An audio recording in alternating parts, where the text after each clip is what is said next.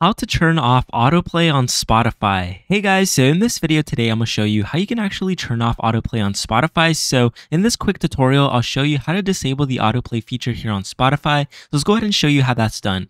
So here on the Spotify page in the home page, you're going to want to head over to the gear box at the top right hand corner and go ahead and click on it. Now, it'll send you to the settings page. Now here, you're going to want to head over to the fourth option, and that option is going to be the playback option. Now, just go ahead and click playback in here and make your way all the way down to the bottom of the page until you find the autoplay setting. Now it should be second to last in this row here, and you can basically see that there's autoplay option and actually have it on. Now go ahead and toggle this off, and basically that'll go ahead and get rid of autoplay for you on Spotify. So that's essentially how you turn off autoplay on Spotify.